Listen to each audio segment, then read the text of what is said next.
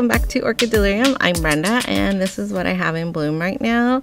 This Catasetum is more on the lime green side with speckles and of course frilly lips because I went cuckoo crazy for frilly lips. This one is supposed to have chocolate frills. I don't really see too much brown in this one, so that was interesting because you never know how the crosses are going to actually express themselves. But this is it as it's opening, and then we'll see how much it opens, and then I will insert a picture of how it looks a week later in a pop-up. And it has more of a fire wing shape to it, and it's definitely opened up on the lime green side, but the lime green has definitely chilled out as it aged and become more of a translucent white. But let's move on to what we're really here for, the biggest box ever. Now this is gonna be a little anticlimactic, and but anyway, here's the reveal of what I purchased.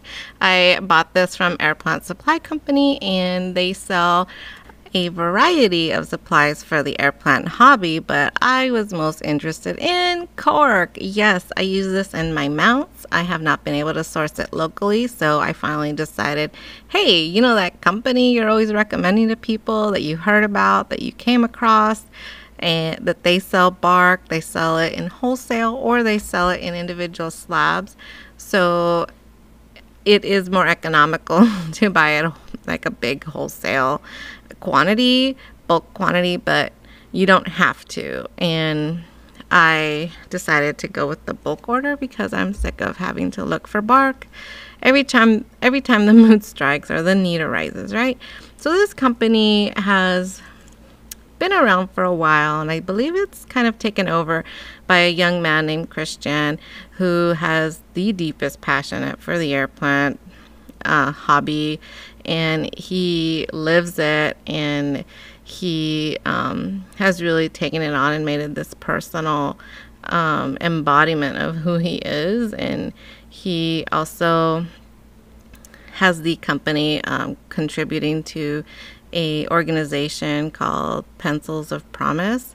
And if you're somebody who likes to shop and likes their money to go further beyond the pockets of businesses, and you like companies that give back, then you might want to consider checking out what they have to offer and ordering from them. As for me, I found this cork to be really great. It's, you know, got dirt and debris on it, but it's natural virgin unused cork, so all it takes is some sanitizing from me, no big deal, and it will be ready to go.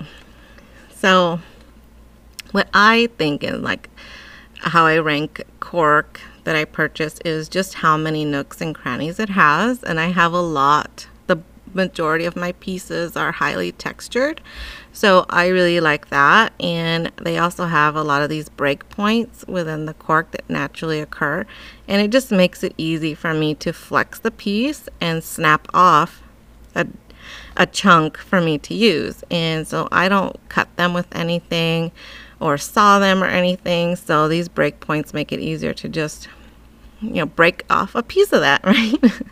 We've heard that before. So it's just really, I really am pleased with this. I could have received just a box full of pieces that had very minimal texture and really thickness that almost makes it too big and bulky and hard to use. But these are these split pieces that I was talking about, so this one I'm actually very excited to work with. But that's it. There are 12 pieces in all. Here they are. What I'm going to do with them, I don't know, but I do know I have a lot of plants, and I do have a bigger tent, and so I'm positive I'm not going to have a hard time using these gorgeous pieces of bark for my plants and to get them mounted the way that I like. And I might even take some off of pieces that I do have and put them on these because I really like these a lot better. Anyway, thank you for stopping by and checking out what's new at Orchid Delirium.